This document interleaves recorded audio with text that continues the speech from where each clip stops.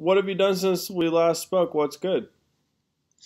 Man, done a lot. I've been studying and studying. Let me see. So I did the um 16 personalities quiz, You learn and anything about yourself?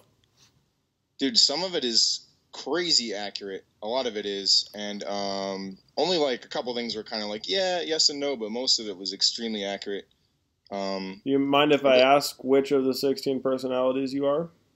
yeah, I sent you the link of the results, and then I realized I meant to send you this breakdown, but I sent you the same thing twice on accident. So let me see. Have it somewhere here. Oh, here it is. Uh,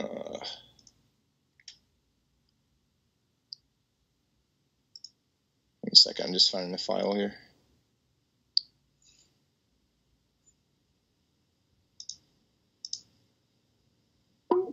There it is. Oh, cool. I'm excited. Let's fire this up.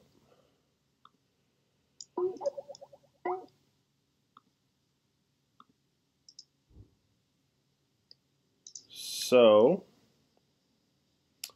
you're an ENFJ. Yes, sir.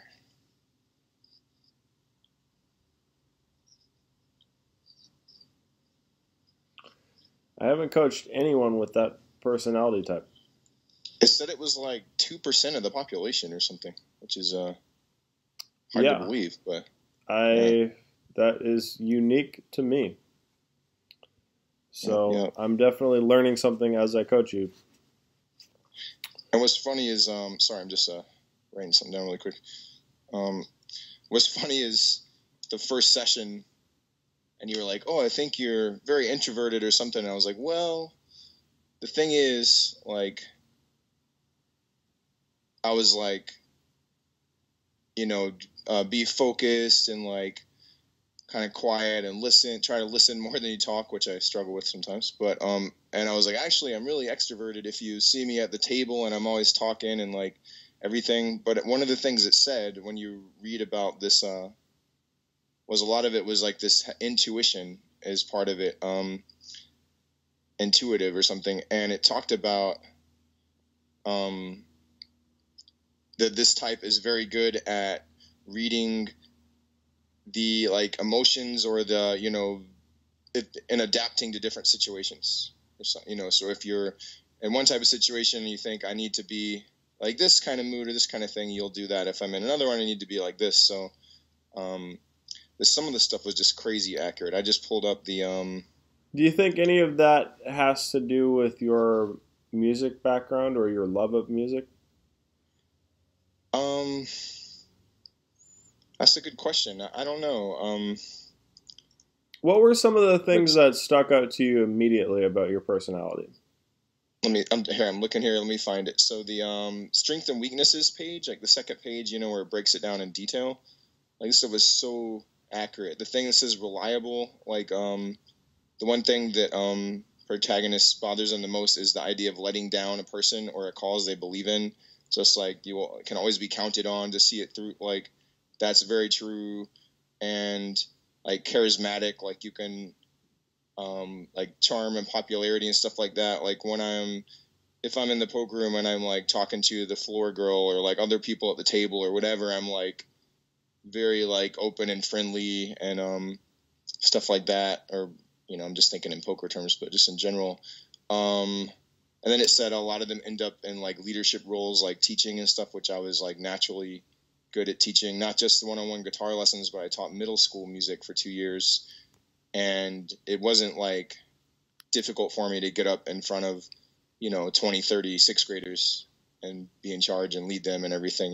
Now, the, And then the, the yeah, go critical ahead. part about all of this is actually the weaknesses. Were there any of the Yes, specific weaknesses that stuck out to you?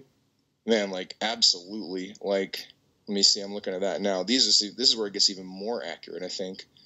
Um, Too sensitive. Like it says, while receptive to criticism, it's easy for protagonists to take it a little too much to heart.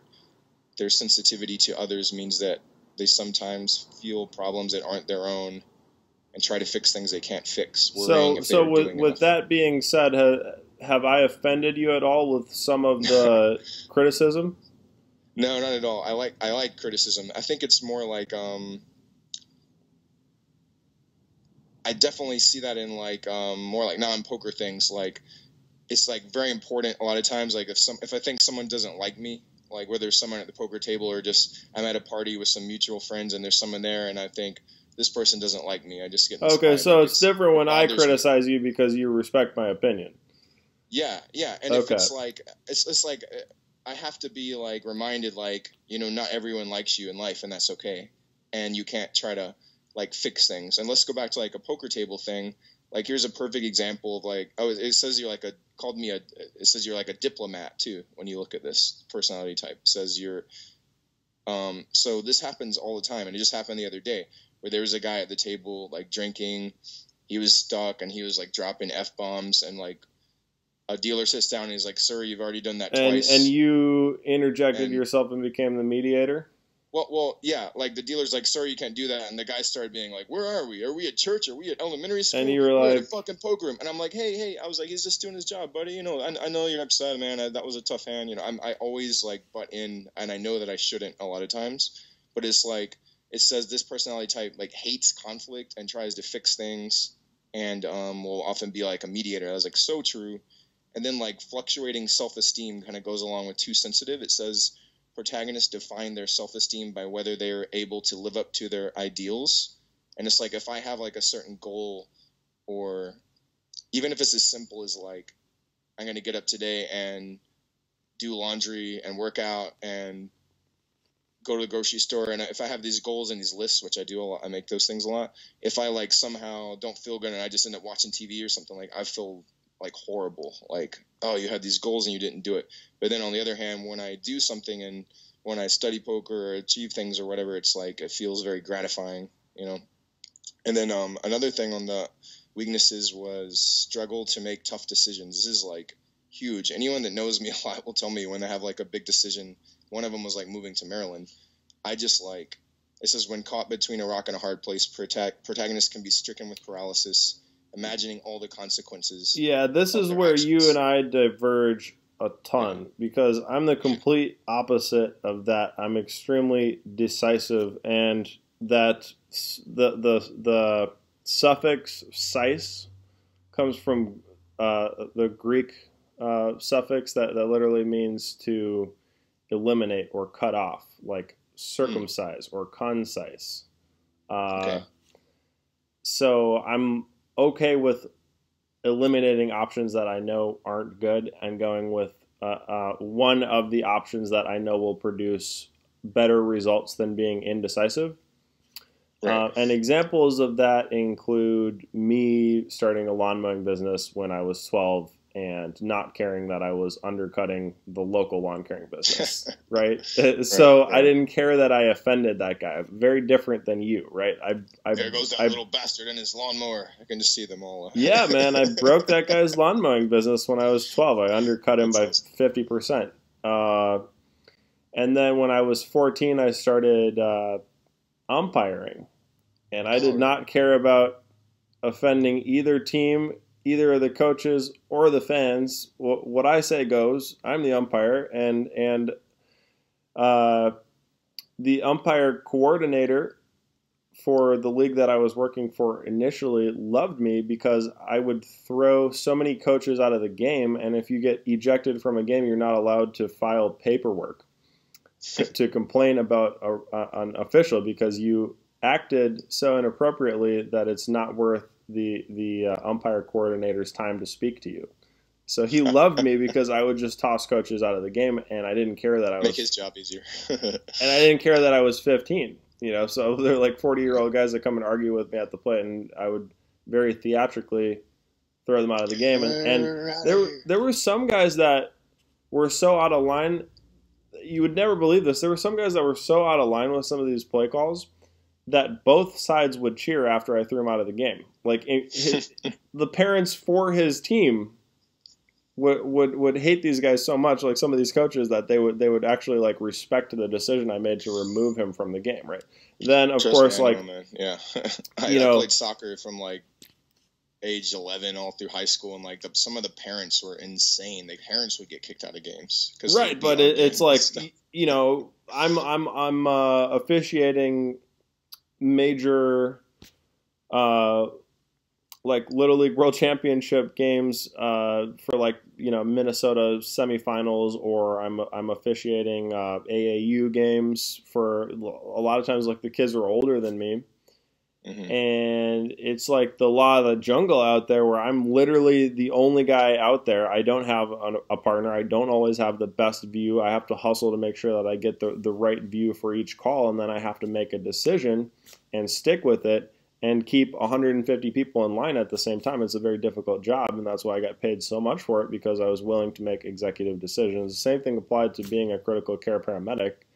It didn't matter that I was 19. If somebody goes into cardiac arrest, or my partner screws up the medication dosage and something happens, I have to take accountability for that and make sure that people are okay.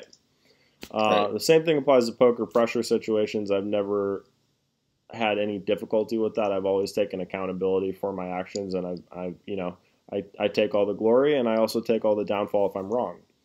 Sure. For you, you might struggle with that, and maybe you need to develop some ways to overcome that, and you know, maybe get a little bit more introspective and start thinking about that.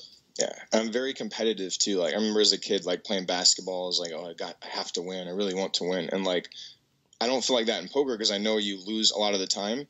But what bothers me, like just yesterday, I was really frustrated because it's like, okay, there's this guy opening wide, and he's from like the hijack or something, and I have queen jack suited, and I've already 3-bet him a couple times, or I've already 3-bet him once in the last orbit, and he just folded pre-flop. I'm like, I'm going to do this again. I don't care if we go post-flop. And so I 3-bet him with queen jack suited, and you know, he calls out of position, and the flop is like queen 5-3 rainbow. He checks, and I decide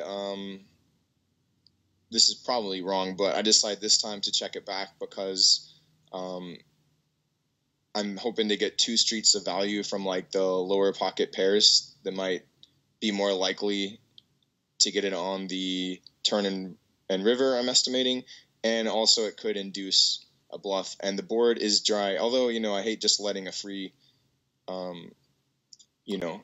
I'm sorry, what's the board again? I blanked out. I have queen jack suited and it's queen 5-3 rainbow. I think it's okay to check back some of the time because you only have to protect against an ace and a king. Yeah, and there's, you know, there are worse queens out there that have me like ace queen and king queen. So I'm not saying I'm necessarily pot controlling, but there's a little bit of that in my mind. But it's more about inducing bluffs, and I don't think I can get more than 2 streets necessarily anyway. Anyway, so I check it back, and then the turn is a deuce. So it's queen 5-3 deuce, and it's bringing 2 hearts now. And as planned, he does bet, almost pot, and I call. And the river is a 4, so there's, you know, an ace makes a straight. And he bets like the same bet again that he bet on the turn. You're like, they just have an ace here so often. And I end up calling, you know, just because it's such a small bet. But it's like that anyway. So it's not like losing the money or losing the hand that like frustrates me or like can be like, you know, because you probably have that and you're just like, okay, whatever, that's what happened. And like I understand that like I didn't necessarily do that much wrong, and you're gonna get sucked out on all the time. It happens. But what bothers me is this like the time that you invest to study and just say, okay, what are good 3-betting situations? I think this is one of them. Then you do it. The guy calls out of position. Then you flop it. Then you have a plan, and you think, this is how I'm going to extract the value. And then you still lose all this money. And then to top it all off, someone else is like, nice hand, man, to the guy that want, you know. And I told my roommate, it feels like, it almost feels like you're like playing, like you trained for basketball, and you get up and you go to the gym every day and you do all these drills. And then, you know, you work on your shot, and then you go and you're playing this game, and you're like, man, you're hitting like 60% of your jump shots, which is great. And you're like getting all these steals and playing great. And then somehow there's some random rule at the end of the game. There's some like obese guy sitting at the end of the court with a hot dog, and he just like closes his eyes and just lobs a full court shot, and somehow they give him 300 points for making that shot, and he wins. That's what it feels like, losing to that guy. You know what I'm saying? I know that's weird. I've never had trouble coping with those situations. Yeah. I've always viewed stuff like that very differently. Like going back to me mowing lawns when I was 12. The second year I did that, I jacked the price up to $75 because I was doing such a good job. It was basically a professional lawn mowing service. And I could still do it at $75 for less than any other service would offer, and bag all the leaves and trim the hedges, weed whip the near the fence and take all the leaves to the compost site. I was doing all of that. Mm-hmm. So I jacked the price up, and the whole neighborhood thought I was gouging them. So I said, well, why don't you go back to the other service that does less quality work for more money? And there you go. And then they called my parents. They're like, "Who is your son that thinks he could just come over here and jack up the price without consulting with us?" And my parents were like, "Well, he's right." So yeah, take it or leave it. He's an entrepreneur. So I had no problem offending people like that at all. I was like, go, if you want inferior service for a higher cost, go ahead. I don't care. So you know what I mean? It's like it's not like I'm sitting there and I'm like, oh, I was up this amount, now I'm stuck, and now this, and I got stuck down. It's the feeling of like investing time and then having the situation finally comes around. You've been sitting there patient, and then you execute a strategy, and it doesn't work. And from now on, when you're in a situation like that, I want you to ask yourself this: did I make the best decision based off of the information that I had at the time? Yes or no? Yeah. If the answer is yes, why do you care what the result was? Exactly. It's always process over results. Every time it's process over results. But sometimes you need to part of that. Completely rewire the way you think about everything. Process over results always. And it carries over not just from the poker table, it turns into everything. Like 2 years ago, somebody completely totaled my car because she ran a red light when she was texting on her phone and almost killed me. And my parents were like freaking out, thinking I'm responsible driving home late. And I was like, it's process over results. Like, was I driving well at the time that this occurred? Yes. Did my insurance cover the cost of the damage to the car? Yes. Am I okay? Yes. So I wasn't concerned with the result. I was concerned with the process. But my parents don't think like that. Maybe you don't think like that, but you can train yourself to cope with situations like that. Sure. Cool, man. And but it's definitely interesting. I'm glad I did the test. And the only thing that I was like, well, yes and no, was like it kept talking about this personality type that I am is like so altruistic and they want to lead people and they want to,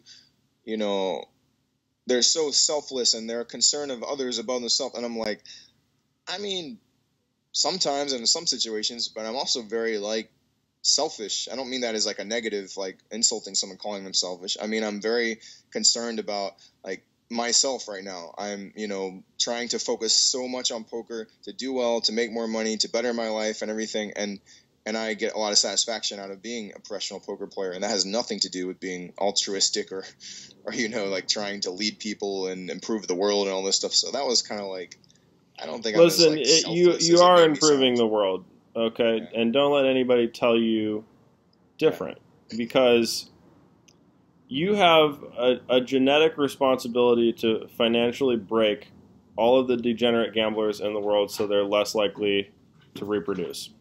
And there you go. And as a result, you're improving society in the process. Okay, because all of the money needs to be taken from genetically weak individuals and put in the bank accounts of those who are capable of managing those funds to prevent the genetically weak people from reproducing.